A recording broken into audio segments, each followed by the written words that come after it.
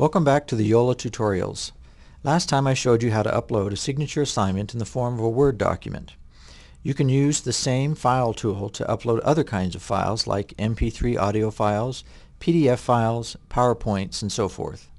However, please note that as of this date, Yola's file upload limit is 15 megabytes, which should be large enough to handle those kinds of files.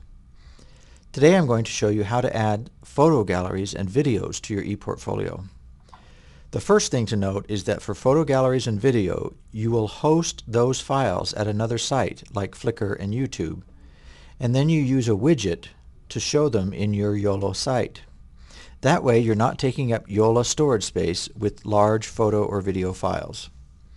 Let's start with a Flickr photo gallery. You'll need to create a free account with Flickr, upload your photos there, and tag them with unique keywords for each gallery you plan to have in your ePortfolio. I've created a hidden page for my Fine Arts coursework and linked it to the Fine Arts heading in the General Education page. For information on how to do that, refer to tutorial number 5. So let's go to my Fine Arts page.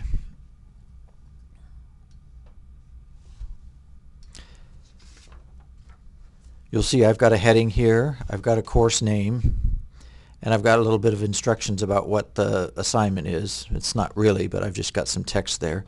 And I've got some reflective writing down here about the assignment that I'm about to upload.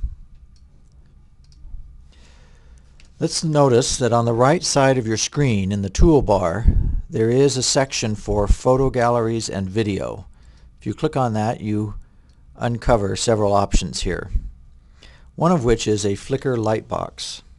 So drag the Flickr lightbox onto your page where you want it. They have some dummy photos that they put in there. Then in Properties, you'll want to put the search keywords that you have tagged your photos with in Flickr, and in my case they were the word city. You can pick plain or modern. I like modern for the style. And then you have to type in your Flickr email address.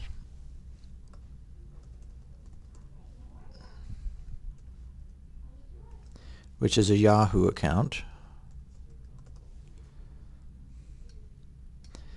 And pick a image size of medium and apply. So what has happened is that the widget in here went out to Flickr and pulled in all of the photos that I had tagged with the word city, because I'm creating a gallery of photos about cities around the world, and these are photos that I have taken. So we can save this page and update your site.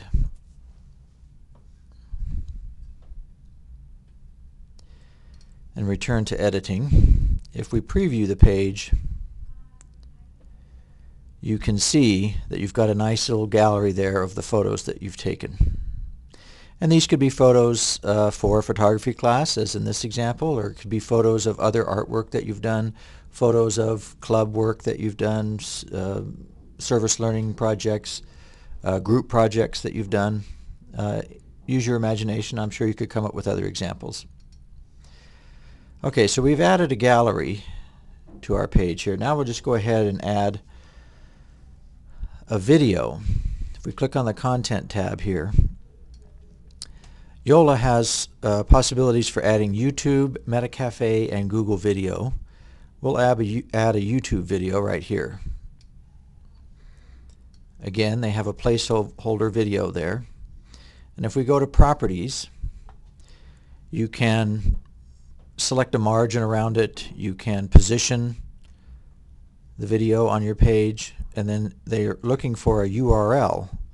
So you can browse YouTube and go to the video that you had already uploaded there. Here's one that I have. You want to grab the URL, edit, copy. Now paste that URL right in here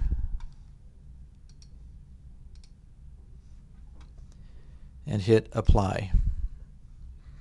That will embed that video into your page. So again, if we save this page, update our site,